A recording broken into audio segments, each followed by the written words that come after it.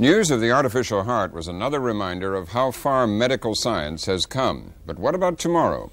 One man who's thought a great deal about what's going on the medical horizon is Dick Teresi, executive editor of Omni magazine. He's also the author of several books and articles about the frontiers of science and medicine. Mr. Teresi, let's go through the list of some major medical areas and tell us what you see as practical advances and when we're likely to get them. Let's start with cancer treatment. When are we likely to have effective treatment for cancer, and what will it consist of, do you think? Well, that's the most loaded subject because you really don't want to... There's so many hopes have been raised and then dashed over the years. But what looks really interesting is the genetic approach, which is during the past year, the genetic component of cancer has finally been isolated. In other words, a cancer gene, an outlaw kind of gene in the body that can start producing cancers when exposed to carcinogens. While this is obviously not a treatment, it does mean that if we can trace for the proteins that this gene produces, we will have an early test. And if we can block the actions of the genes, of course, we'll have a cure.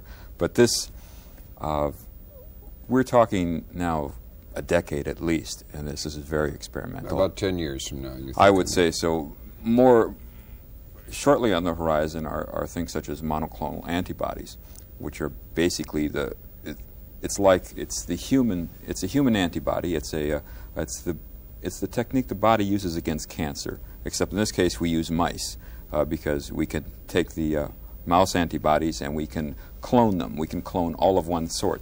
Therefore, you get the word monoclonal, and you get a very powerful immune system against the cancer. And you see some of that coming a bit sooner than the genetic. It's already being used. It was used on a 67-year-old man at Stanford who had an incurable cancer. Not even interferon would work on it, and he has been cured.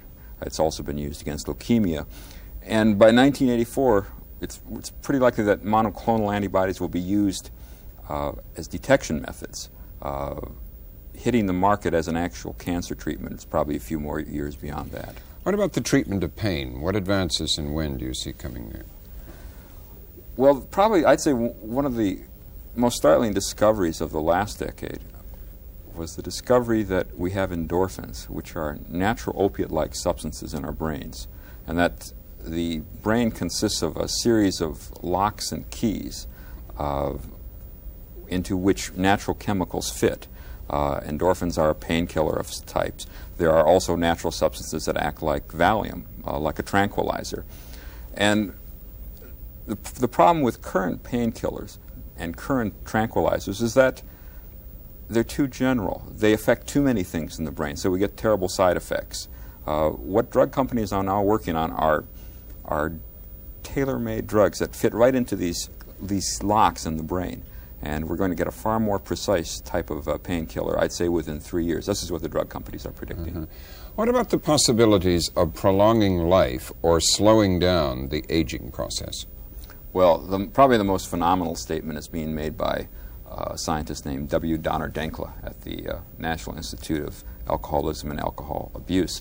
He claims that we all start dying at age 20, not later on. And it all has to do, it's not that we just die, it's not that we just age, but that there's an actual type of death hormone secreted by the pituitary in the brain.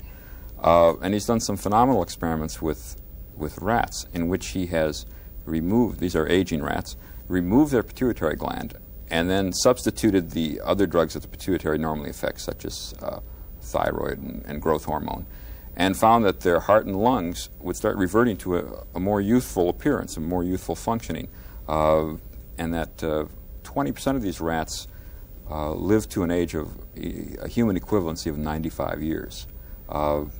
What he predicts is not really an immortality pill, but a kind of blocker, an antidote to this hormone. That's the most startling. It probably will not, it may not work out. This is probably the most futuristic. Probably the less futuristic and more practical, of course, are things such as the artificial heart and other artificial organs that will prolong life.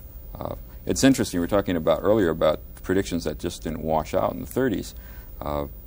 As little as 4 years ago, I went to the University of Utah and did a story on... Where the artificial heart was developed. Right, where they were developing something called the Jarvik 7, a plastic artificial heart, and they could not get funding. When I published the story, we were roundly criticized by doctors and other scientists as being too fantastic. Only 4 years ago. Only 4 years ago. Today, of course, it's in Barney Clark.